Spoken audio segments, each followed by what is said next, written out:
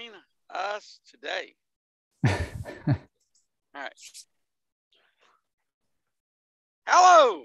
We have got a great show for you today. We got a legend that's going to be on our show, but I will let Scott introduce him. But my name's Jody Bishop. My brother Scott is with me. We are the Truth Seekers, and we are the disciples of YHWH in Christ. So please subscribe to our channel, share our videos, and also pray for us. I mean, that's the most important. Pray for us.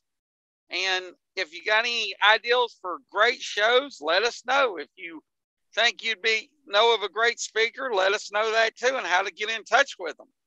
But to introduce our speaker is Brother Scott. But by the way, if you want to email us, disciples of YHWH@gmail.com, on Facebook, disciples of YHWH in Christ on Facebook. And also you can join us. We'll put it down in the link on Knowing God program. That'll be every other Sunday. We'll put it in the link, and you can give us a call personally. So here to introduce our speaker is Brother Scott. All right. Thanks, Jody. Our speaker is Robert Spencer, who's been on our show before, so we don't need to have a long introduction. We're going to be talking about his book, the Did Muhammad Exist book, revised and updated, which just came out recently. And Robert is a great researcher. He really helps to distill all this information into something that's easy to digest. And this book is no exception. He's written a lot of great things. He has a website, jihadwatch.org, which is exposing all the problems with violence in Islam. And they tried to kill him. So we know he's being effective when they're trying to kill you. So welcome, Robert. Thank you for being on our show. It's always good to talk to you, gentlemen. Good to see you both. Thank you for having me on. All right. Can you give us a capsule summary of the thesis of this book? Did Muhammad exist? Yes. When you look at the earliest records of the community of Arabs that came out of Arabia in the 630s and started to conquer the whole world practically. They conquered the Middle East, North Africa, Persia, India. By 100 years after this, in 732, they had an empire stretching from central France through Spain, all across North Africa, the Middle East, Iran, and into India. Massive empire. And most people generally think that all this was inspired by Muhammad, the Prophet of Islam, and the Qur'an, the Islamic holy book, because the Qur'an says to fight against the unbelievers and to subjugate them under the rule of Islamic law. Muhammad, according to the Islamic traditions, did that. And he's the excellent example, the person that all Muslims should imitate. And so most people have assumed throughout history that these massive conquests were inspired by Muhammad's teachings and the Quran. But when you look at the actual records from the 7th century, from the time when all this was happening, there's an extraordinary thing about it, about those records, that is, and it is that there's no mention from the 630s into the 690s of Muhammad or the Quran or Islam. There's plenty of material. What we have is we have writings by people who were conquered. Sophronius, the Patriarch of Jerusalem, the Christian leader of Jerusalem, left behind extensive writings about the conquest, talking about the people who took over Jerusalem, talking about what they believed, talking about what they said to him.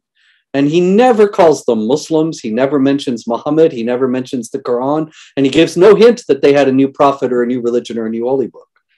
And it's the same all through in every record. Meanwhile, we also have monuments, inscriptions, buildings that were made by the conquerors, and they don't mention Muhammad or Islam or the Quran either. And there are a lot of strange anomalies. The coins that they minted have crosses on them, and yet the cross is considered offensive in Islam. In Muslim countries, churches aren't allowed to have crosses on the outside. And The cross is considered, the Quran says, and I can mention my upcoming book, The Critical Quran, which is this is the Quran you need. If you want to study what Muslims actually believe and what the Quran actually says, a lot of Qurans will try to cover it up, but this one makes it all clear. And so you go to chapter 4, verse 157, and it says, because of their saying, we killed the Messiah, Jesus, son of Mary, the messenger of Allah. They did not kill him nor crucify him, but it seemed so to them. They thought they had crucified him, but they didn't. And because of that, Muslims to this day believe that Christians actually are believing in a deception, that Jesus was not crucified, and that it's offensive to say that Jesus was crucified because Allah would have been able to rescue his prophet from that kind of humiliation. And so it's an insult to Allah to say this. Now, I'm saying all this because a lot of the early Muslim coins, or the early coins of the Arab Empire, I should say, they have crosses on them. Why would any group that thinks the cross is an insult to Allah, an insult to their God, put the insulting image on their coins? It doesn't make any sense. The only thing that makes sense out of all this, and there's plenty more, of course, but the only thing that makes sense out of it is to say that it's to realize that Islam was invented later and Muhammad was invented later. He's more like Robin Hood than he's like George W. Bush. In other words, he's more myth and legend than historical reality. And he was invented and Islam was invented in order to provide an impetus for unity for this new empire. So Muhammad was not the cause of the empire. He was an effect of the empire. And so that's the capsule summary. So as with Robin Hood, there may have been some historical kernel of a person behind that myth. Would you say there may have been a historical person, not the one described in the Hadith and Sira, but someone who inspired the myth? Yeah, absolutely. Because we have actually mention of Muhammad, and a lot of Muslims try to use this against everything that I'm saying. There are mentions of Muhammad from the 630s. The problem for the Muslims in this case, though, is that those mentions don't actually correspond to Muhammad in the Hadith and the Sira literature. And so you've got to somehow explain the discrepancy, and they never even attempt to address it. What seems to have been the case, there may have been somebody whose name or title was Muhammad, who became part of the Muhammad legend. But there is no record of the person who is described in the Islamic texts about Muhammad. There's no record of that person existing at or just after the time that he's supposed to have lived. Not until 200 years later do we start hearing about him in any detail.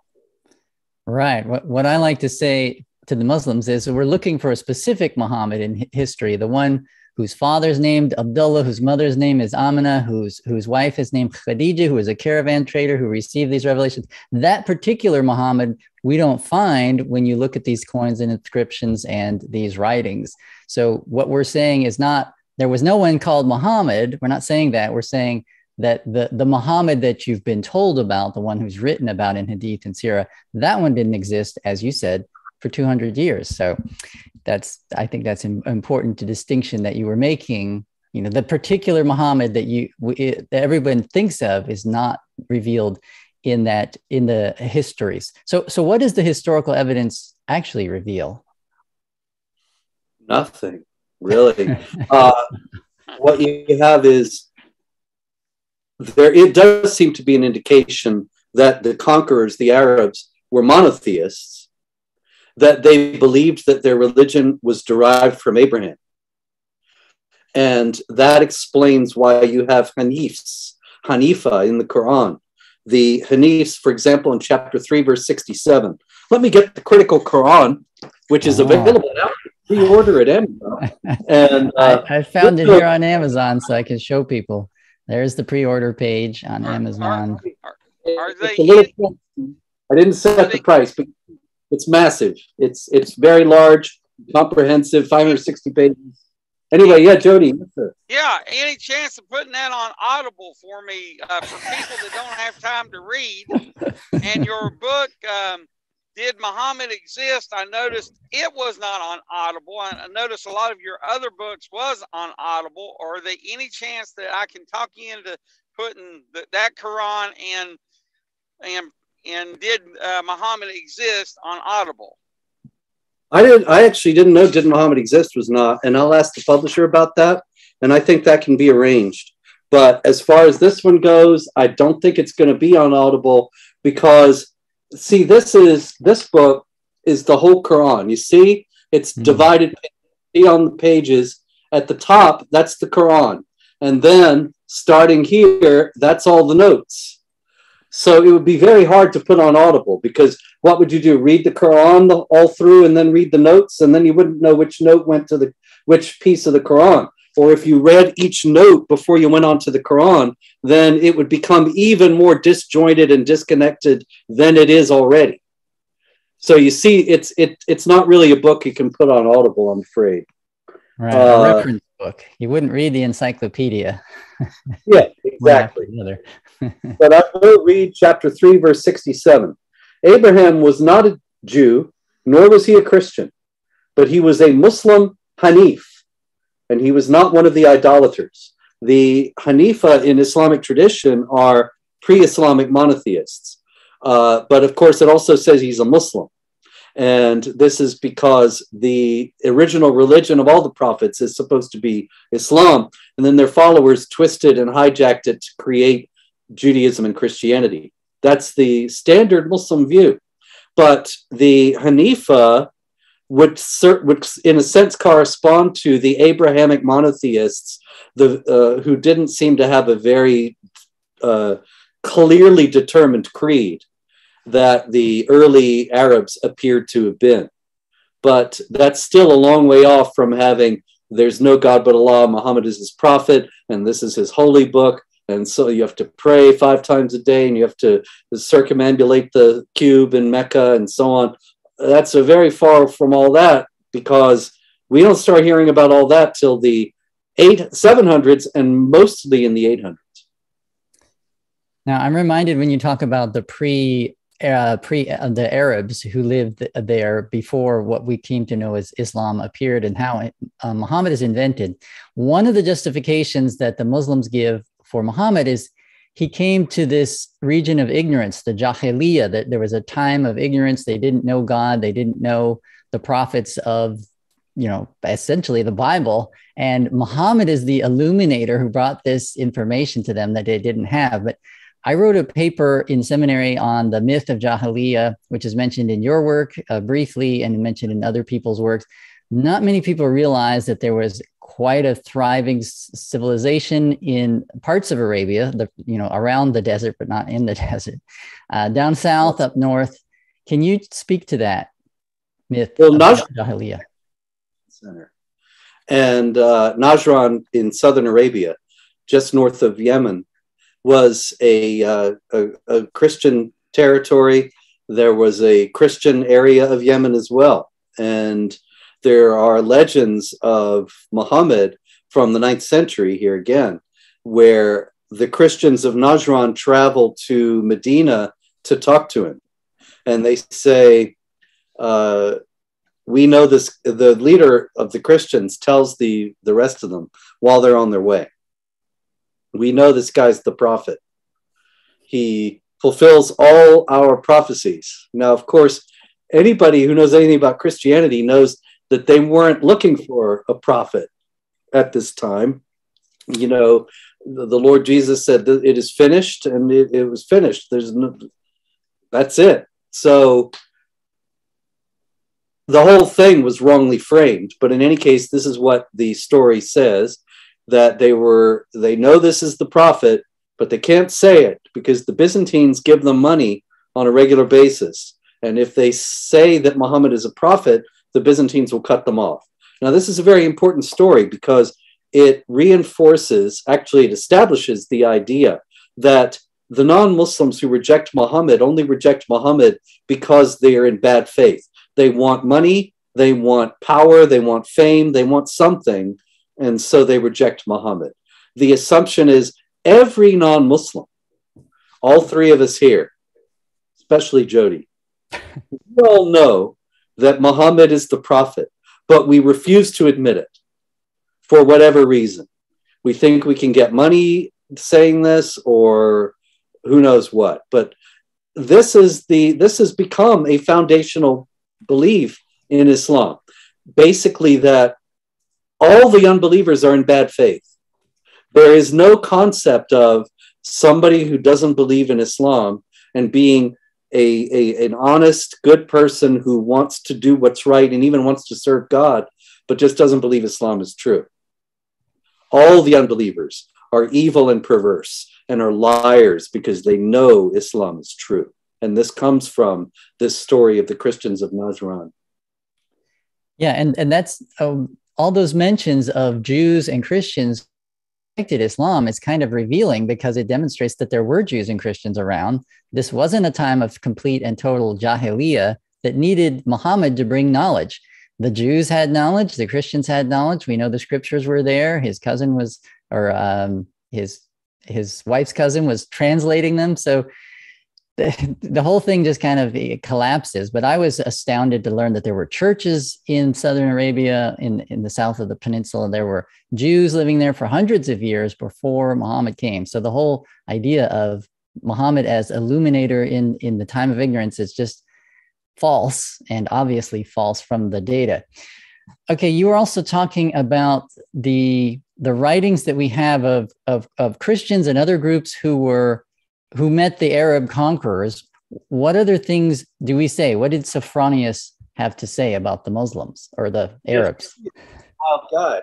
Because there's a very important legend about Sophronius that you will find people repeating today as if it were historical fact. And it is that the Caliph Umar conquered Jerusalem in the late 630s, and Sophronius met him at the gates of the city and invited him in and invited him to walk around, give him a little tour of the city. And so they're walking around the city, and they get to the Church of the Holy Sepulchre. And Sophronius, this is the church where traditionally it has been believed that this is where the tomb of Christ was. And so the resurrection happened right there. And so the Patriarch of Jerusalem, Sophronius, he invited Umar to go inside the church and pray. And Umar said, no, I can't do that, because if I do, my followers will claim this for a church, and claim this for a mosque, and I want you to have it as a church. So see how wonderful, tolerant, and magnanimous Umar was? Right. Only the catch to this story is that we have lots of writings of Sophronius. He never mentions Umar even once. And there is no record of this story earlier than, here again, the 9th century. So the real story is quite a bit more devastating. I don't know, I don't have it bookmarked in this. This is Did Muhammad Exist? The Inquiry into Islam's Obscure Origins, available now from any self-respecting bookstore. And let me see if I can find this without detaining us unduly. Read a little bit about what Sophronius really said about the conquerors. For example, I'm zeroing in on it here. Thank you for your patience, gentlemen. We have here, Sophronius said, the Saracens, he never called them Muslims. It's almost as if he never heard the word. The Saracens who, on account of our sins, have now risen up against us unexpectedly and ravage all with cruel and feral design, with impious and godless audacity. That doesn't sound like the benign, tolerant, and magnanimous Umar from the story.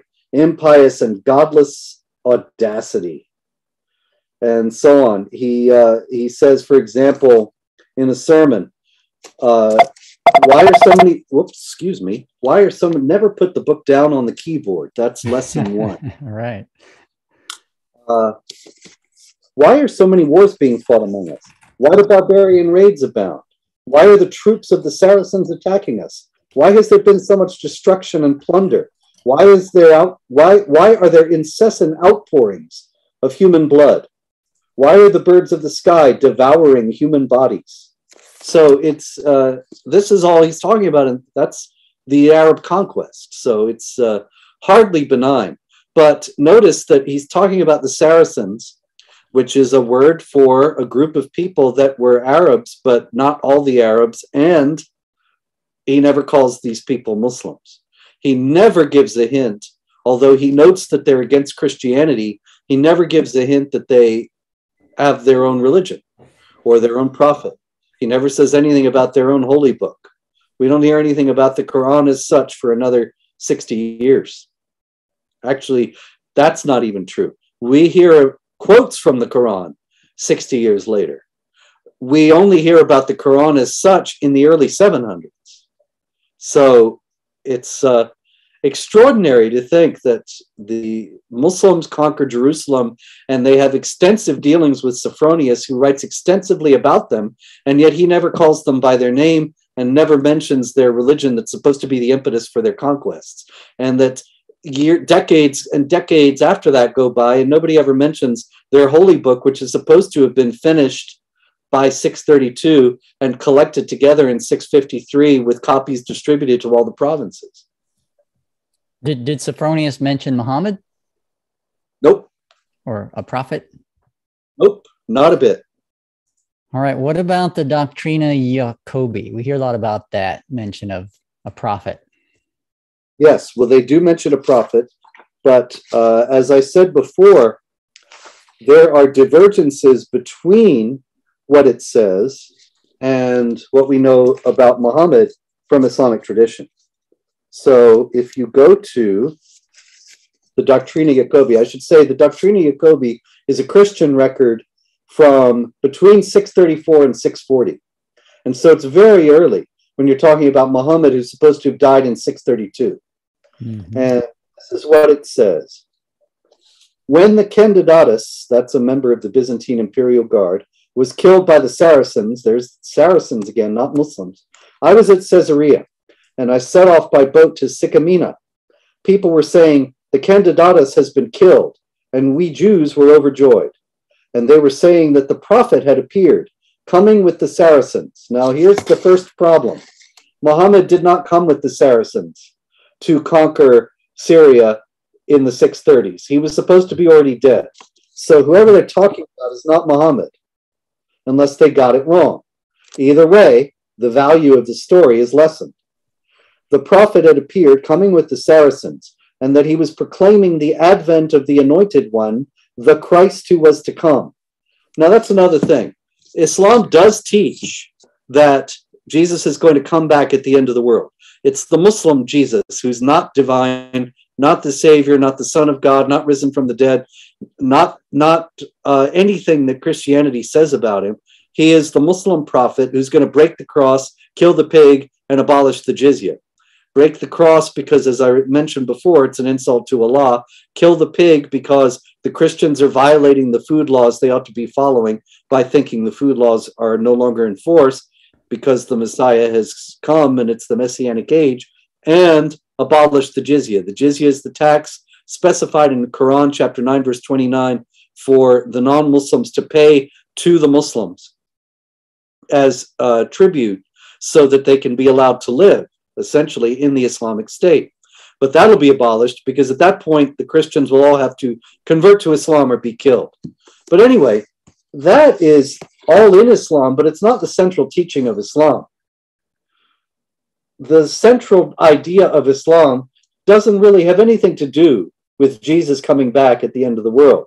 And so to say that he was proclaiming this prophet, proclaiming the advent of the anointed one, the Christ who is to come, that doesn't really fit Muhammad either. So you've got two problems. The prophet's alive, and Muhammad was dead by this time. And the prophet is proclaiming the Christ who is to come, which is not central Islamic teaching. And so it goes on, I, having arrived at Sycamina, stopped by a certain old man, well-versed in scriptures. Always good to have those. And I said to him, what can you tell me about the prophet who has appeared with the Saracens? He replied, groaning deeply, he is false, for the prophets do not come armed with a sword. Now that's one thing. See, this is interesting because that's a lot of the reason why people think, oh, this must be Muhammad. Mm-hmm. Muhammad's not named, but a prophet with a sword, who's that but Mo? And so this is one of the main reasons why people think this has got to be Muhammad. And yet the same people often turn around and say, Islam is a religion of peace. And those who think otherwise are racist, bigoted Islamophobes. But they'll go with the Doctrina Jacobi and say this is an early attestation of Muhammad because he came with a sword. Anyway, he goes on, this old man, saying, truly they are works of anarchy being committed today. And I fear that the first Christ to come, whom the Christians worship, was the one sent by God. And we instead are preparing to receive the Antichrist. Now, is he talking about this prophet? Maybe. And certainly you got a case if you're talking about the prophet of Islam being Antichrist. After all, he's the one, there's a very telling hadith where Muhammad says, Allah is not angry. There's nobody Allah is more angry with and will be more angry with on the day of judgment than the one who says, I am the King of Kings. And so I think that's just straight Antichrist right there, because of course, Jesus said, he's the King of Kings. So anyway, the one sent by God, we are instead preparing to receive the Antichrist. Indeed, Isaiah said that the Jews would remain a perverted and hardened heart and retain a perverted and hardened heart until all the earth should be devastated. But you go, Master Abraham, and find out about the prophet who has appeared. So I, Abraham, inquired and heard from those who had met him that there was no truth to be found in the so-called prophet, only the shedding of men's blood. He says also that he has the keys of paradise, which is incredible. The keys of paradise is not something that Muhammad ever says he's got. And so this is the final falsehood that, or not the falsehood, it's a final lack of congruity that indicates that the Doctrina Jacobi is not talking about the prophet of Islam. It is noteworthy that he's talking about a prophet who arose among the Saracens, the Arabs, in the 630s. And so, like we said before, there may have been such person, but there is no trace at this point of all this wealth of information that we have about Muhammad in the Hadith and the Sira literature. And so you got to wonder, if the Hadith and the Sira literature are authentic, that means that they did exist in the 630s and the 640s and 650s and 660s and 670s and 680s, and yet nobody mentions them. Not only does nobody mention them, but nobody even gives a hint that they exist. Nobody quotes them. Nobody refers to them. Nobody says, we have lots of stories, by the way, about our prophet, and in 100 years, 150 years, we're going to tell you everything. Yeah. Yeah. The beauty of oral tradition. Eventually we'll write it down and it will become to exist. Yeah, I like oral what you tradition, excuse me just a second, but just picking up on that very briefly, oral tradition, usually there's an that if it isn't written down eventually, usually there's some indication that it exists. For example, in the Acts of the Apostles, Paul quotes Jesus saying, it is more blessed to give than to receive. That's not in the four Gospels. It was oral tradition.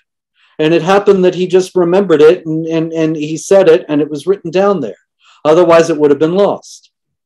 Somebody would have mentioned all this time that there was all these stories about Muhammad, especially if they're revering Muhammad and Muhammad is as central as he is to Islam today. They would have been talking about him all the time and quoting him. Anyway, sorry, go ahead. Oh, I was going to comment on the Doctrina Jacobi. I hadn't noticed that what you said, that Muhammad was not with them when they went to Syria. That the Hadith and the Sira literature never say that Muhammad left the peninsula, I don't think. So if they're saying that he came with the armies that were attacking in Syria, that would be contradictory. It contradicts the standard Islamic narrative. So that's interesting. And the other thing is, when you mentioned the Antichrist, in John's epistles, he says, whoever denies the Father and the Son is the Antichrist. So he is certainly at least an Antichrist among the many that John talks about. Okay, so when we look at Sophronius and Doctrina Jacobi, these are the sources from the conquered peoples. What sources do we have from the Arabs themselves that's contemporaneous with the conquest? Let's see. What do we have from the Arabs themselves that's contemporaneous with the conquest? Let's see. I went through everything I could find in that regard, and it was very hard to find anything that was contemporaneous with the conquest that gave any picture of Muhammad. I suppose we could go to the coins there, and I have some pictures of the coins here in the book. You can see them there. And you can see that on, let me see here. Yes, on this one, there's clearly a cross over the M on the second image, as I noted before. And that this is an indication that this is not an Islamic empire. And I've seen many explanations for this. I've had people say, well, you see, early on, the conquerors had a very light touch. Seriously, I've had this said to me with straight. They wanted to acclimate the conquered people to Islam, and so they gave it to them very gradually, and they were very tolerant and let them have their symbols, and even promoted their symbols, obviously, putting the cross on the coins and so on. Anybody who knows the slightest thing about Islamic doctrine and Islamic history knows that that's absolutely beyond preposterous. If anything, that if it can be said that there is anything that Muslims have never had, it's a light touch.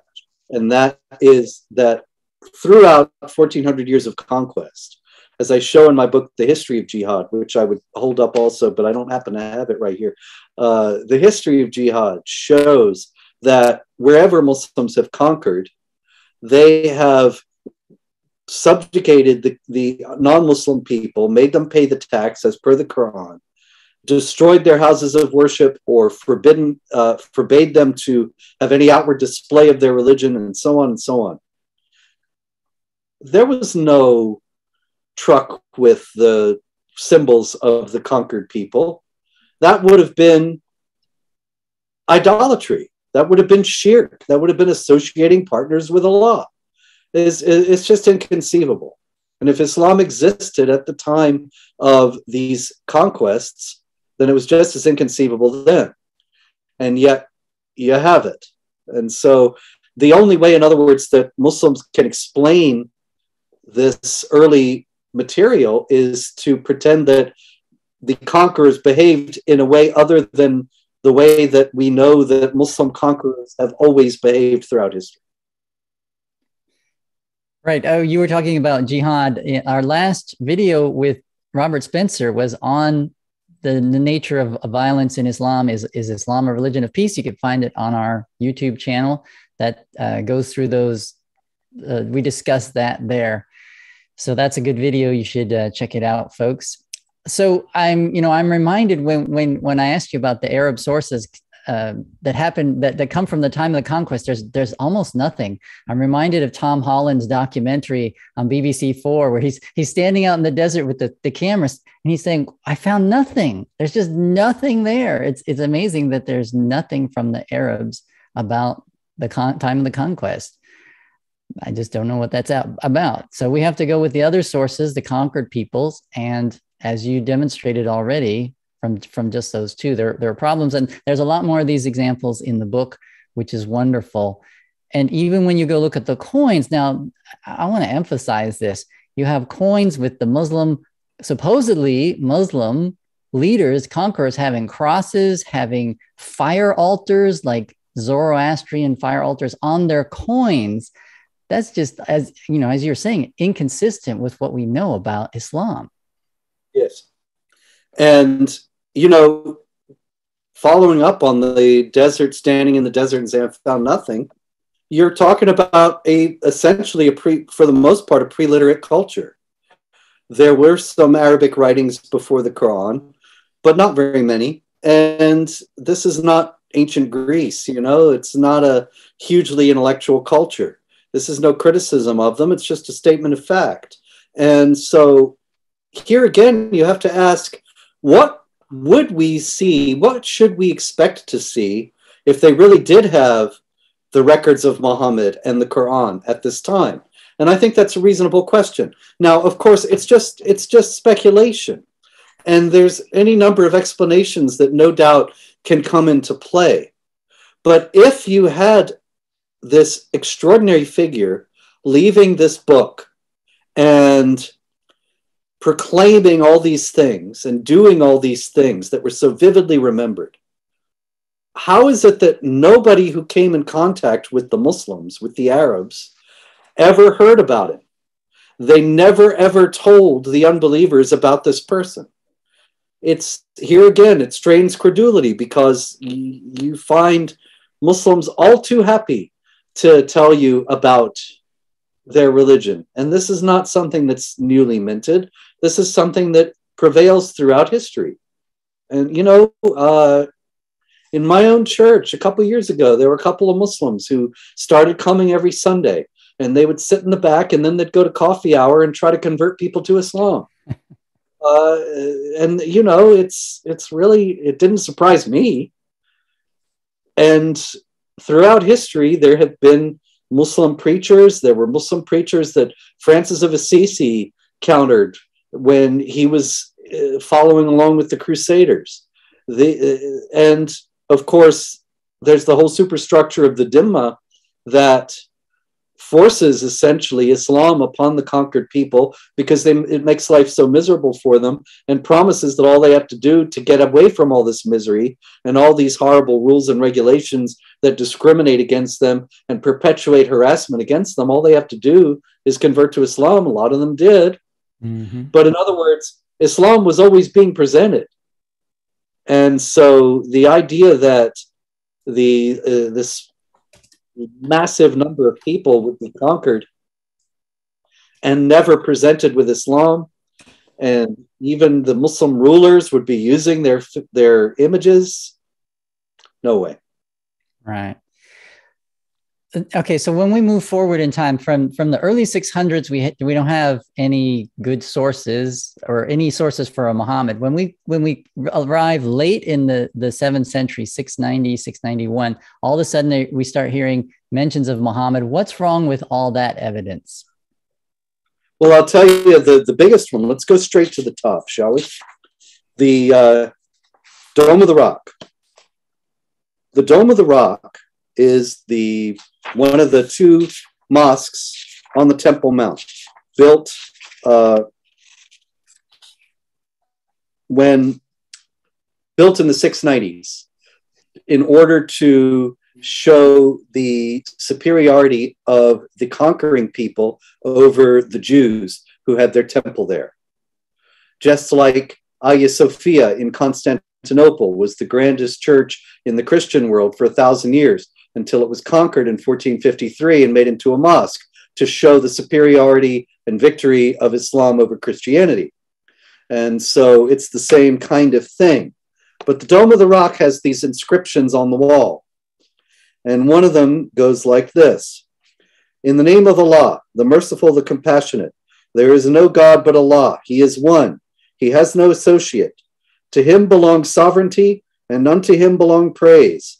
He quickens and he gives death, and he is able to do all things. Muhammad is the servant of Allah and his messenger. Lo, Allah and his angels shower blessings on the Prophet. O you who believe, ask blessings on him and salute him with a worthy salutation. The blessing of Allah be on him and peace be on him, and may Allah have mercy. O people of the book, do not exaggerate in your religion nor utter anything concerning Allah except the truth. The Messiah, Jesus, son of Mary, was only a messenger of Allah, and his word which he conveyed unto Mary, and his spirit from him. So believe in Allah and his messengers, and say not three, cease, it is better for you. Allah is only one Allah. It is far removed from his transcendent majesty that he should have a son. His is all that is in the heavens and all that is in the earth, and Allah is sufficient as defender. The Messiah will never scorn to be a servant to God, nor will the favored angels. Whoever scorns his service and is proud, all such people he will assemble unto him. Anyway, it goes on and on. But I read that long passage for a particular reason. Muhammad is the servant of Allah and his messenger. That's the earliest mention that we have, or one of the earliest mentions that we have of a servant of Allah named Muhammad, who's the messenger of Allah as well. And so now we're really zeroing in on Islam as such. Not only that, but a lot of these things that I read, like to him belongs sovereignty and to him belongs praise. He quickens and he gives death. He's able to do all things. These are passages from the Quran. Not just one single passage, though. It's chapter 64, verse 1, and then 57, 2, and then 33, 56, and so on and so on. It's jumping all around. And then it goes to talk about Jesus. So there are several things that we can conclude from this. One is that we're starting to get material that becomes the Quran, and we're starting to get Muhammad, the Prophet of Islam. However, this passage is mostly about Jesus, not being the Son of God and not being one of the Trinity, but being just a prophet. Muhammad means, it's a gerundive participle in Arabic, meaning the one who is being praised, or the praised one. If you are the praised one, that's a title, that's not a name. Mm-hmm. And it is entirely possible, not certain, but I just suggest to you, you have Muhammad is the servant of Allah and his messenger. The Messiah, Jesus, son of Mary, was only a messenger of Allah. That's not right together. There's a couple things in between, but still. This is coming after we don't have any mention of Muhammad, remember? And we have coins that say Muhammad with a cross, which, as we have discussed, just doesn't fit Islam. Is it possible then that this whole thing is about Jesus and is denying the Nicene faith that says Jesus is the Son of God, the Savior, the second person of the Trinity, and so on? Denying all that and saying that he's just a servant of Allah and his messenger. And that when it says Muhammad is the servant of Allah, it means the praised one, that is, Jesus. This is supported by the fact that he uses the same language for Muhammad and for Jesus, and also supported by the fact that most of the passage is about Jesus. So if you don't believe that it's referring to Jesus when it says Muhammad, the praised one, then you have to believe that the inscription says Muhammad, speaks about Muhammad, and then immediately changes the subject and starts talking about Jesus and goes on and on and on about Jesus without saying anything else about Muhammad. It's actually much more likely that the whole thing is about Jesus, and that the word Muhammad is not a name, but a title, a reference to Jesus. Also, it's worth noting that it jumps all around, and you get 171, and then 1933, and then 318, and it's all different parts of the Quran. Now, if I had a Quran and I'm reading it, I might think, hey, here's a real good passage we could put up on the wall. Mm-hmm. But is it likely? I mean, it may be, but I think it's much more, it's difficult to believe, much more difficult to believe that they said, oh, here's a good piece over here. Let's see. Let's use this. And then I'll flip over 100 pages and we'll use this. And then I'll go back 50 and we'll use this. You see, but that's the way the Dome of the Rock inscription works. So I suspect, and I'm not the first to suspect, that the passages from the Dome of the Rock inscription were put into the Quran later on when the Quran was made. And not that the Quran predated them. Because there's also a lot of anomalies about the Quran. For example, I mentioned before the Quran is 653. That is, in the year 653, the Quran is supposed to have been collected together by the Caliph Uthman. And he got together everybody who had memorized part of it and everybody who'd written down part of it.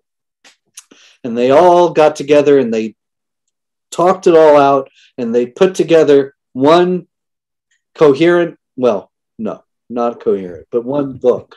And they burned all the variants, made copies of the agreed upon book, and distributed the copies to all the Muslim provinces. That's the story. And yet, that's 653. 663, 673, 683, and there's still no mention of the Quran anywhere. And all these places where you might expect passages of the Quran, like the coins, or like inscriptions on buildings, or on tombstones, and there's nothing. And then only in the 690s, the 700s, and thereafter do we start to get Quran quotes. So I think the Dome of the Rock is talking about Jesus in the first place, and in the second place, the passages from it were taken and put into the Quran here and there rather than taken from it. The Quran comes later. All right, this is great. We're kind of moving through time here. We talked about the myth of Jahiliyyah, but before, Muhammad, the time of Muhammad, and there's no Arab sources there. We move to 691 where things start to appear. Okay, so now let's go forward to when the Hadith and the Sira literature show up. What time is that, and what's wrong with those sources? Well, in the first place, it starts in the middle of the 700s, or really earlier than that, 730s, 740s. But even that, we don't know for sure. In Islamic tradition, it starts in the 730s, 740s, that Ibn Ishaq, a pious Muslim, began to compile his biography of Muhammad. And according to Islamic tradition, there were other biographers too, before Ibn Ishaq, but their works are lost. Now, the catch is that Ibn Ishaq's work is lost as well. We don't have any copies of Ibn Ishaq from the 730s, 740s, 750s. The earliest copies we have of Ibn Ishaq are from the 830s, because another Muslim, Ibn Hisham, took Ibn Ishaq's book and copied it out into his own biography of Muhammad, which is a massive thing, a very big thing. And he himself acknowledges that a great big chunk of it he took from Ibn Ishaq. So it's really 833, when Ibn Hisham's book is published, that we get the first biography of Muhammad. That's pretty exactly 200 years, 201 years after Muhammad is supposed to have died. Was there earlier literature that Ibn Hisham is working from? Was there really a book by Ibn Ishaq? Probably, but we don't know. We don't have it. And also, above all, we don't know what it said and how much Ibn Hisham might have changed it. And if you don't believe Ibn Hisham might have changed it, I don't know if I can find it real quick. I won't even bother. But I have a comparison of a passage from an earlier biography of Muhammad and then a later one, and about the same thing. And the later one has a tremendous proliferation of detail and extra information that the earlier one doesn't have. Does the later one have access to other sources? Maybe. Or maybe they're just making it all up. There are abundant reasons for thinking that it was all made up, and that we've already discussed a number of them, that there's no indication that this material existed before it starts getting written down. And also in the middle of the 9th century, the 830s, 840s, 850s, we start to get the Hadith collections. The Hadith, every time you do that, I think you're raising your hand to say something. Jody. Sorry about that. Maybe it's just a word of praise, but anyway, that's another story. The Hadith collections, Bukhari, Muslim, Abu Dawud, Ibn Majah, An-Nasai, they come from the 830s, 840s, 850s. And so it's the same time as the Sira literature. And we have voluminous detail now. We know what Muhammad was doing practically every day of his life. And we know what was,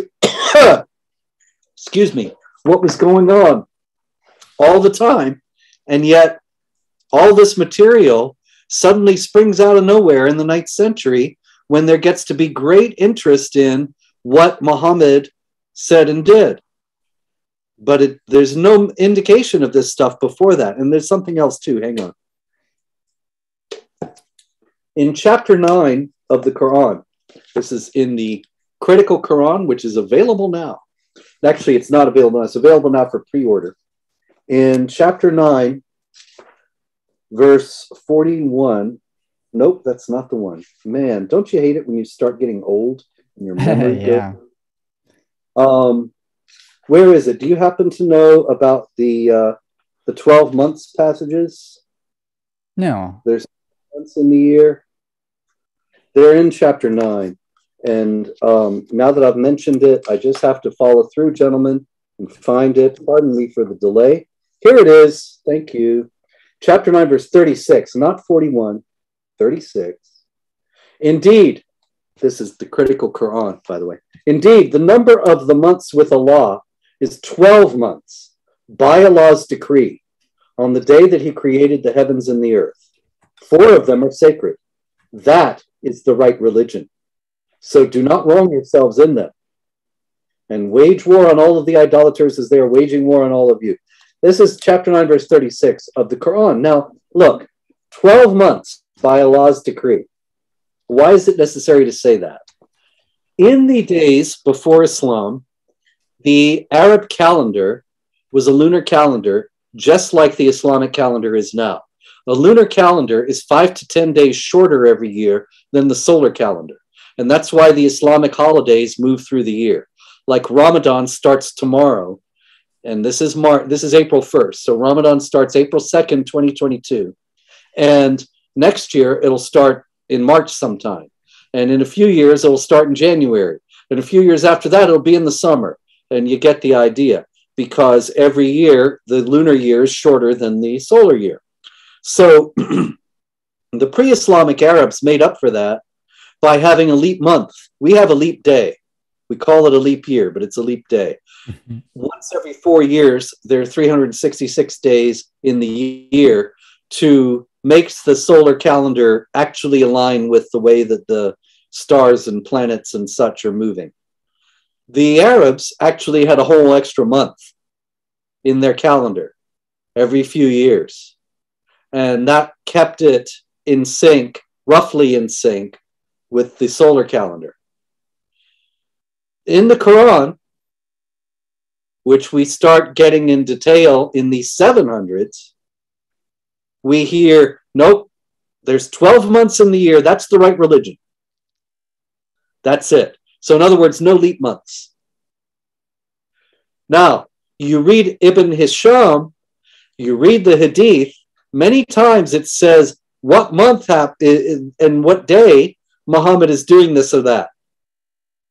But he never does a single thing during a leap month. Now that's extraordinary, because if you take the standard story at face value, then Muhammad, his whole life, lived with leap months every few years. And he only abolished them, he only abolished them toward the end of his life. That was from Surah 9, remember, chapter 9, verse 36. Surah 9 is one of the last surahs of the Quran to be revealed. So he was born in 570, and around 630, 631, he gets Surah 9 that says no more leap months. And so he abolishes them. He obviously must have done something during the leap months all through his life. The Hadith and the Sira literature never have him doing anything during the leap months. Because, why? 200 years later, when they were writing this stuff, they forgot there ever were leap months. So they never put anything that Muhammad said or did in the leap months. So that's a very strong indication that all this is legendary material and not historical. So they used to use intercalation to make things line up. Now because of this probably invented Hadith, they're stuck with their holidays rotating through the year. What a mess. 12 months in the year, that's it. No leap month. I had a quick question. I know they said Muhammad was born, I think, in Mecca.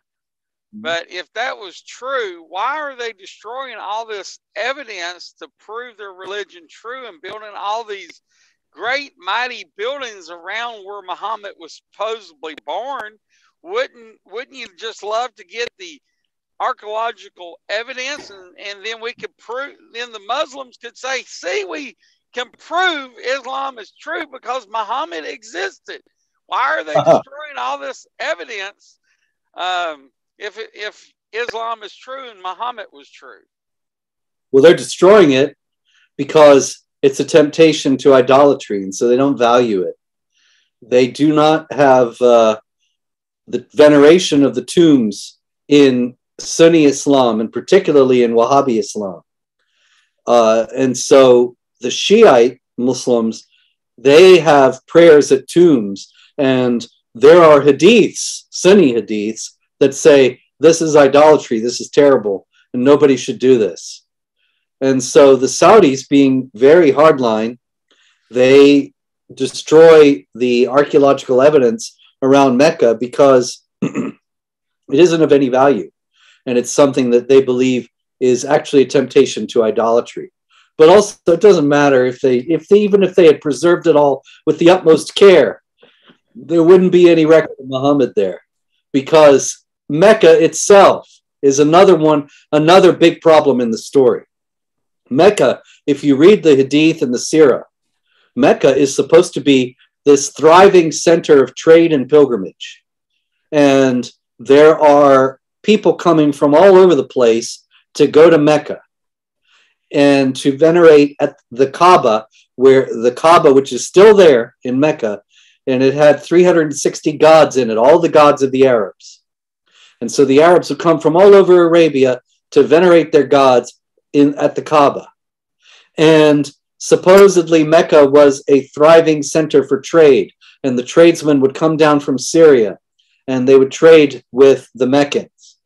All right, several problems with this. One is that we actually have records of the tradesmen, the people, the itinerant merchants who would actually travel the spice road from Europe to India. And they would go straight across. They would go down from Constantinople into Syria, and from Syria into Iraq and Iran. That's it. They didn't go down into Mecca. If you look at a map, it's pretty much a straight line southeast from Constantinople down into India, across Syria, Iraq, Iran. But if you go down to Mecca, it's this big detour across miles of trackless desert waste. How likely that the tradesmen did that? And actually they didn't. They kept their itineraries because obviously a merchant wants to know where he sold something so he can go back and maybe sell more. And they never say they went to Mecca. Mecca was not a thriving center of trade.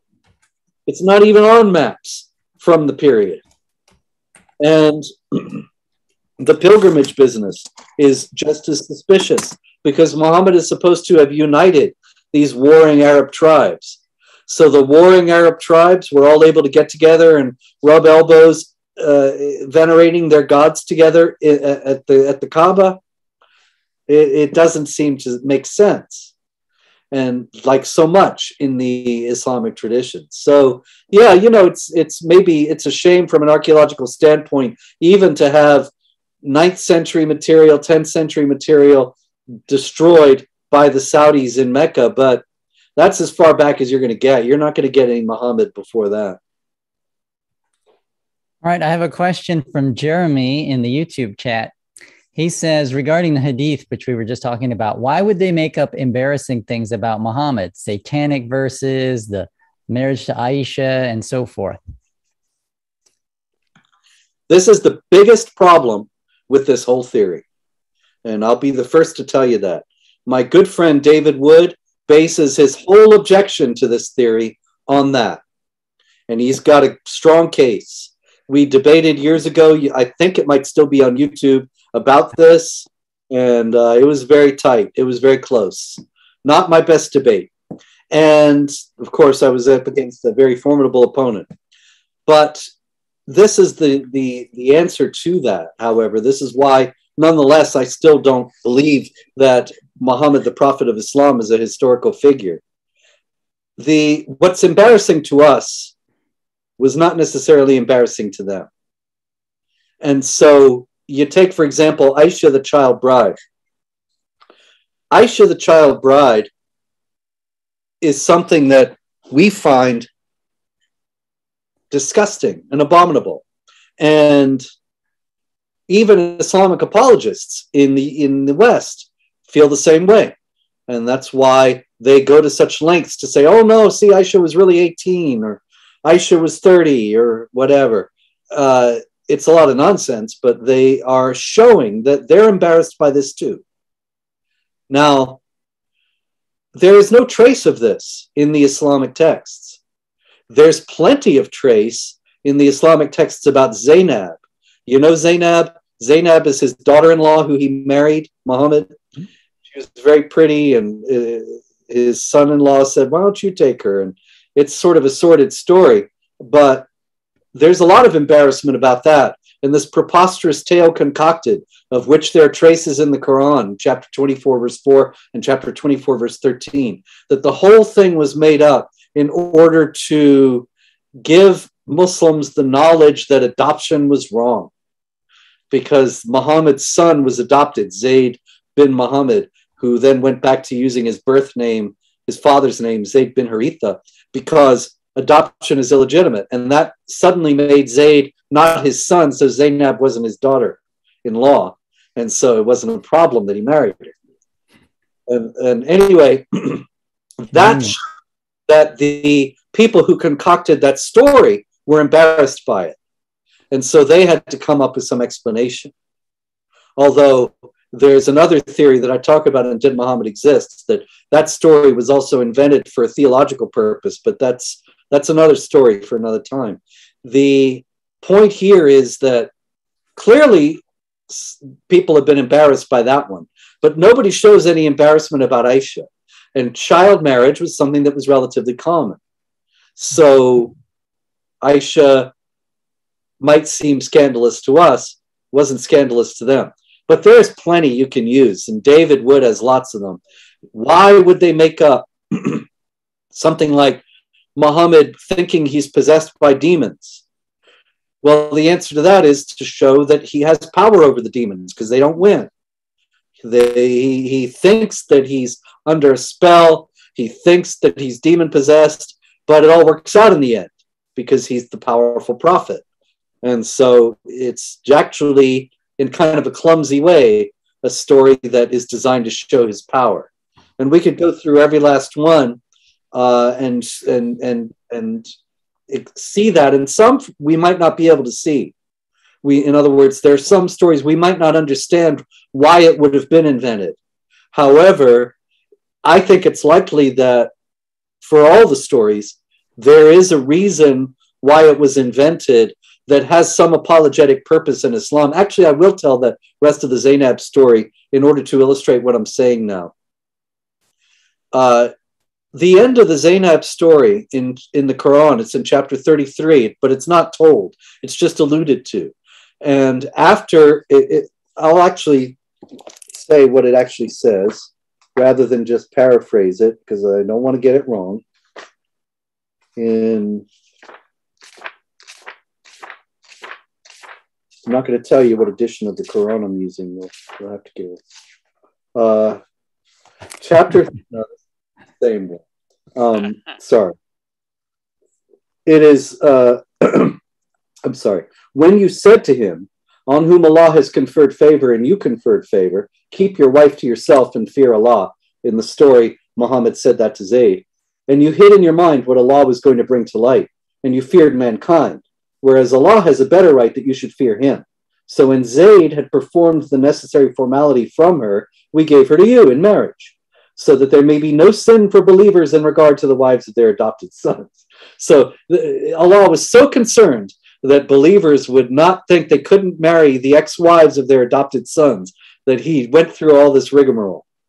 But anyway, it goes on. There is no reproach for the prophet. This is verse 38, chapter 33, verse 38. There's no reproach for the prophet in what Allah has prescribed for him. That was Allah's way with those who passed away of old.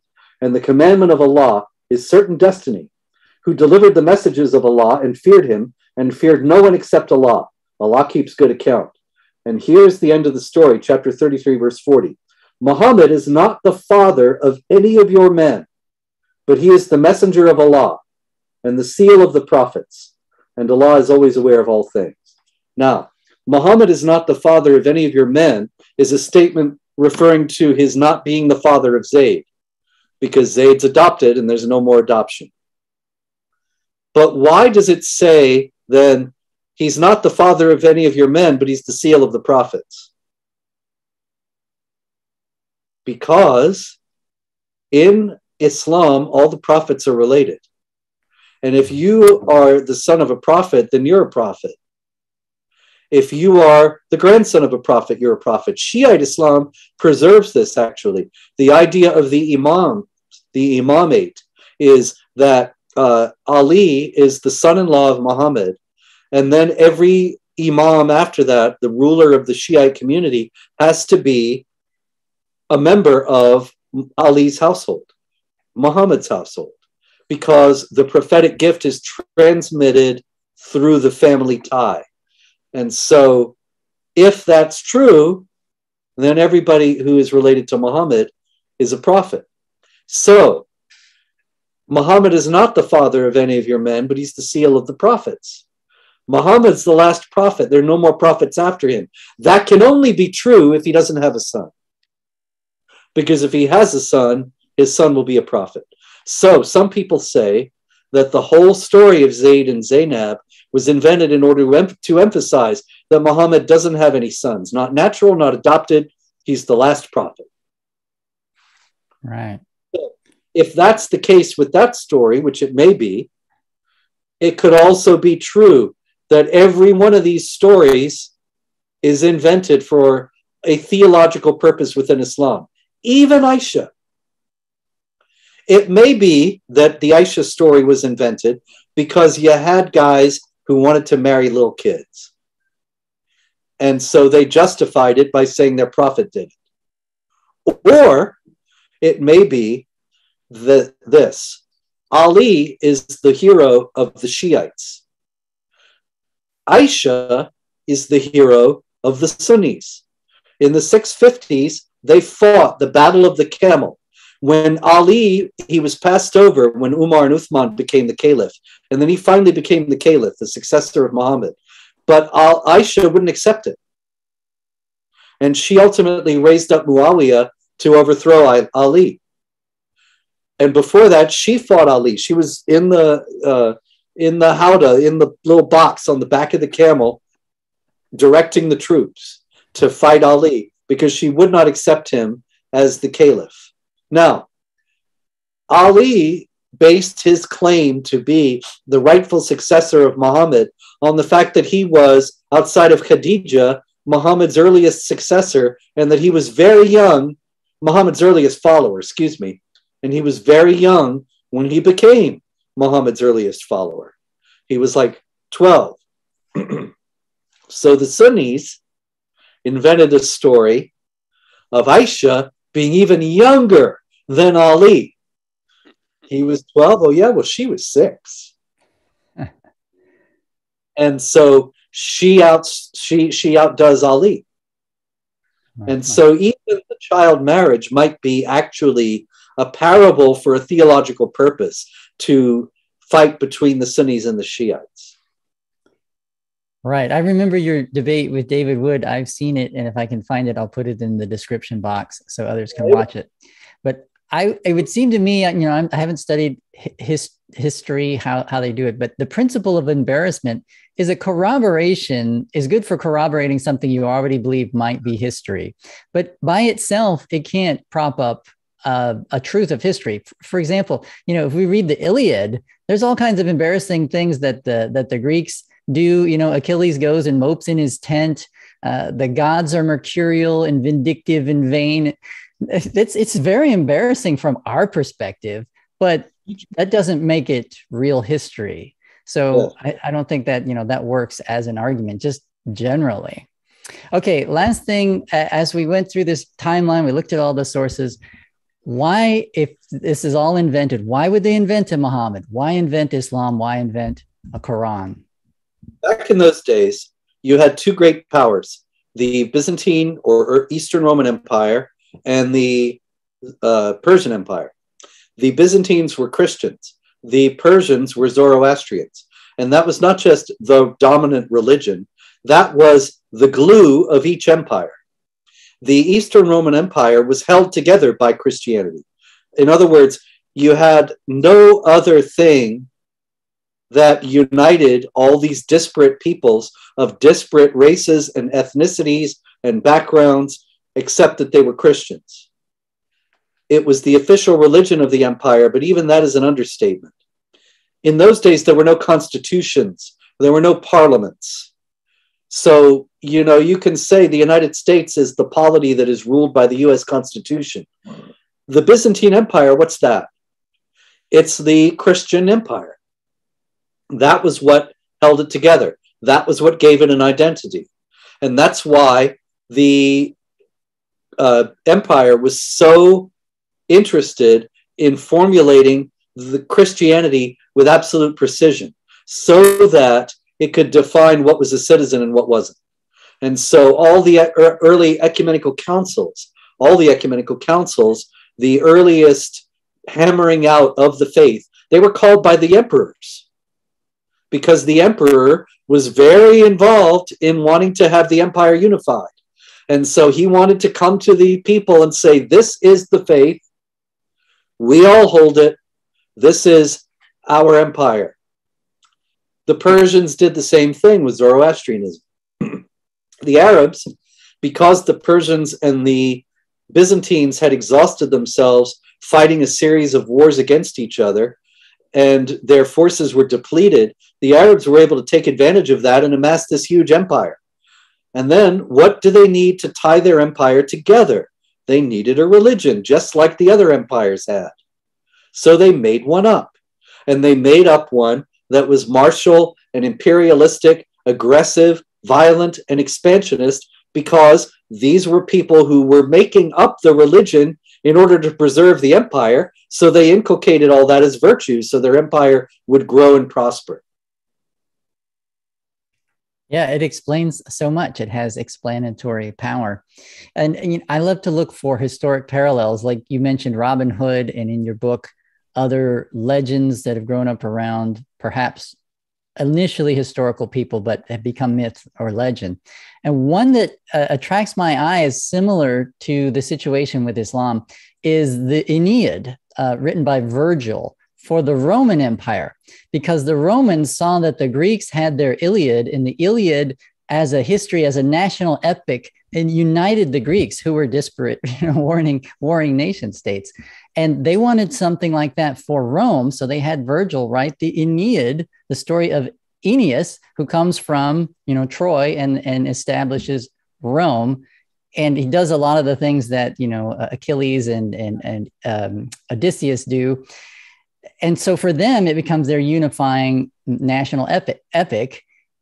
And it seems to me that the Muslims are doing something similar, or the initial creation of Islam was similar. Now, we know who wrote the Aeneid. We know it was Virgil. We have lots of history from the Romans, but we don't know the genesis of Islam completely. But when we find a parallel like that, I think that's helpful in illustrating why they might have done it just as you explained.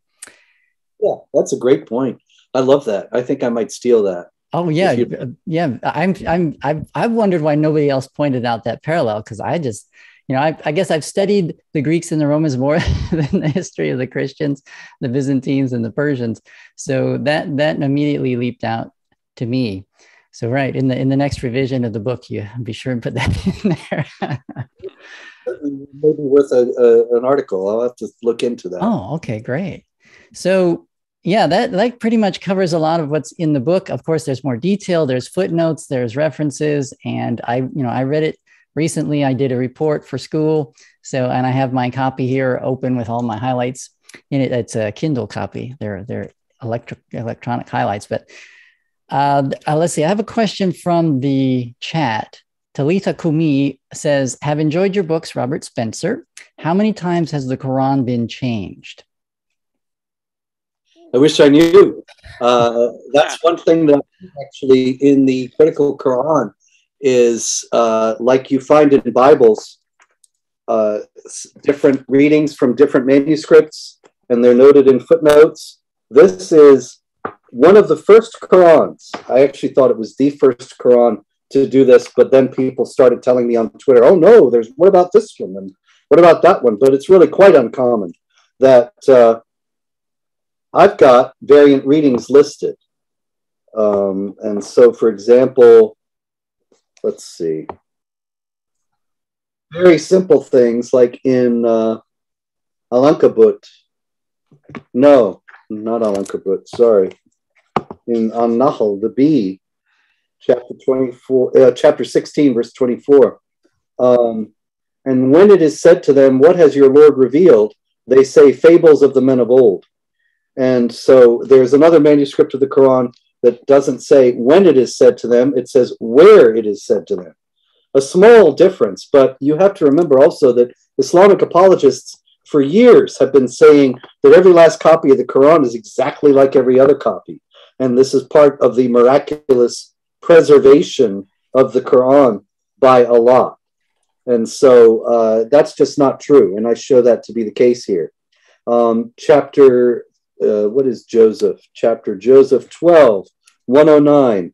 We did not send before you except men to whom we revealed from among the people of the towns. And the Warsh Quran, which is a manuscript tradition in Africa, says to whom he revealed, not to whom we revealed, and things like that. I also have two apocryphal Shiite chapters, two apocryphal Shiite surahs at the end of the book that circulated in the 17th century, seem to date from a little bit before that.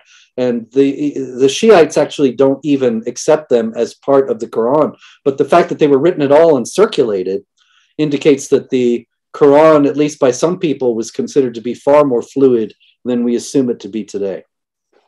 What about the, I remember David Wood was talking about the part of the Quran that the lamb or the sheep ate. Is yeah. Is that in your Quran? I think it's in the Hadith, but it's not actually in the Quran. Is that in your Quran? Well, a sheep ate it. It's hard. Yeah, but it's in the Hadith, so you could have put it in there. Yeah, it is. It's in the notes. It's not in the Quran itself because the Hadith doesn't give the text. It just says that there was a text about the breastfeeding business. You know that if you have an unmarried man and an unmarried woman, they cannot be alone together unless she breastfeeds him, and then they'll be chaste. I'm not making this up, because then she's his foster mother. And there's a hadith in which Aisha says, this was in the Quran, but a tame sheep ate this piece. And so that's noted in the footnotes in the critical Quran, along with the stoning passage that the Caliph Umar says that Muhammad practiced stoning and it was part of the Quran. And now it's not.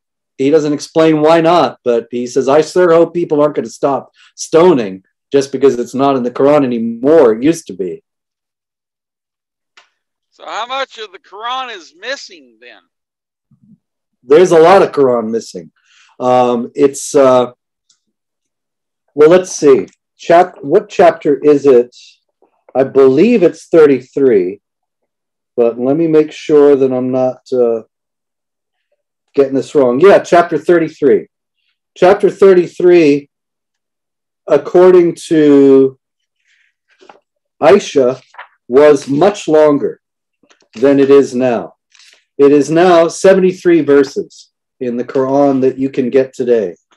But according to a hadith, Aisha says, Surat al-Ahzab, which is chapter 33, used to be recited in the time of the Prophet with 200 verses. But when Uthman wrote out the codices, he was unable to procure more of it than what there is today. So 127 verses of that are gone. And who knows what else. Right. Well, what about the Quran?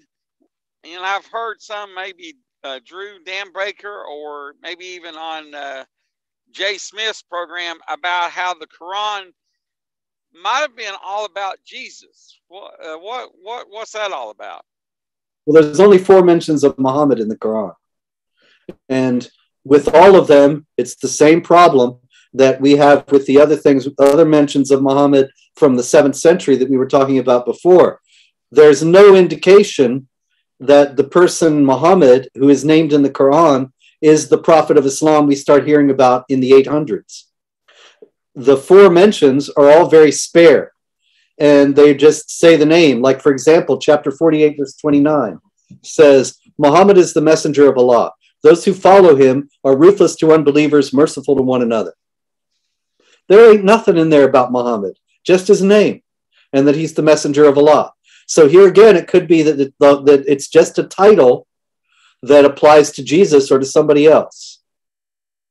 And that it may be that that's the case, that the Quran was originally a Christian text, but against Nicene Christianity, against the divinity of Christ and so on, and that it was modified to create the Quran. And did Muhammad exist? I actually talk about this a lot because there is a lot of Christian material, there are traces of Christian material in the Quran, and passages that don't make any sense unless you have reference to Christianity. For example, chapter 5, at the end, toward the end of chapter 5, verse 112, when the disciples said, "O Jesus, son of Mary, is your Lord able to send down for us a table spread with food from heaven?" He said, "Observe your duty to Allah if you are true believers. We wish to eat from it so that we may satisfy our hearts and know that you have spoken truth to us, and that of it we may be witnesses." Jesus, son of Mary, said, "O Allah, our Lord, send down for us a table spread with food from heaven, so that it may be a feast for us, for the first of us and for the last of us, and a sign from you. Give us sustenance, for you are the best of sustainers." Allah said, "Indeed, I sent it down for you, and whoever disbelieves among you afterward, I will surely punish him with a punishment with which I have not punished anyone of the worlds." Now, what on earth is that all about? A table with food from heaven. Well, in John chapter 6, Jesus says, "I am the bread of life." And of course, you have in the synoptic gospels, the Last Supper, where he says he took bread and broke it and says, "Take, eat, this is my body." And it gives sustenance. It is the bread from heaven, and so on. There's a whole lot more, actually. It's where it says, "so that it may be a feast for us." That's chapter 5, verse 114. The word feast is Eid, which is the same for the Muslim feasts, Eid al-Fitr and Eid al-Adha. But this is the only time it appears in the Quran. And of course, the Christians of the 6th century, when they would celebrate the Eucharist and partake of the body of Christ, they called it a feast. So there's even more. "For the first of us and for the last of us" is a phrase that's also found nowhere else in the Quran. And literally it means all, nobody excluded. This is a Christian liturgical phrase referring to the body and blood of Christ, which is offered for you and for many for the remission of sins. So you see, that is something that doesn't really make sense in the Quran, or it's just some weird miracle that Jesus gratuitously brings down a table full of food from heaven. But it makes sense when you start looking at it in terms of Christianity. And there are many, many other passages of that kind. All right. I have a question from RJ. He asks, was the Kaaba actually made by Muhammad? And does the dating line up with when Muslims believe it was built? The Kaaba was not made by Muhammad. Muslims don't believe the Kaaba was built by Muhammad. They believe the Kaaba was built by Abraham and Ishmael after Sarah kicked them out. And they went into Mecca, to Arabia, and they built the Kaaba at Mecca. There is a great deal of problem with this. And this is one of the most interesting things in Did Muhammad Exist, if I do say so myself, that the Muslims, everywhere they build a mosque all around the world, the mosque faces Mecca, and specifically, actually, the Kaaba. If you've ever been in a mosque, you have seen a niche in the wall called a mihrab that points the way to Mecca. If there's no mihrab, there's a sign on the wall that points the way to Mecca, like in an airport mosque. But the early mosques don't face Mecca. Most of the early mosques face Petra in southern Jordan. Why? There were actually Kaabas all over. It was not a unique structure. And it does seem as if the origins of Islam are actually in southern Jordan. The language of the Arabic Quran is also the Arabic of southern Jordan, not southern Arabia. And for a variety of reasons, I have to go at 6:30, but for a variety of reasons, this whole thing was transposed into Mecca, but there's no contemporary historical evidence for it. All right, well, let's wrap it up then, because this has been great. We covered a lot of great, good territory. We went through this timeline. We went through the basic principles of your book. I put all the references in the description box, or I will. I haven't done that yet. And just, I want to thank you, Robert, again, for coming out and sharing with us. Your knowledge is encyclopedic, as always. It's wonderful to be able to ask you any question and see all this depth behind it. I want to thank everyone in the chat for their kindness and for their questions and their participation and for watching. Please give us a like and subscribe. And Jody, I'll give you the last word. All right. Pray for us and subscribe to our channel, Disciples of YHWH in Christ, and share the video. Share, and share some more.